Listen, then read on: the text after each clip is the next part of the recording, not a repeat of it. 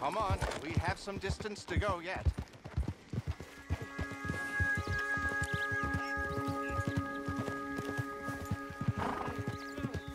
The torment I've suffered, you wouldn't believe. My nerves are almost wrecked. It will take weeks in a sanatorium just to steady my hands. The slightest bang and I jump out of my britches. Really, the time I've had. I thought these men, these cutthroats, were my friends.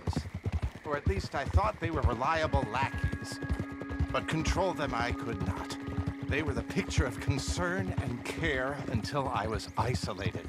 And then, I shudder to remember, they started spending my money, taking my things, abusing my person.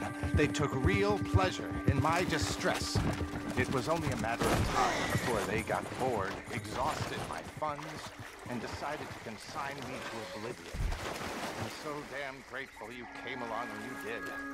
A strange twist of fate indeed, but this bounty may have saved my life.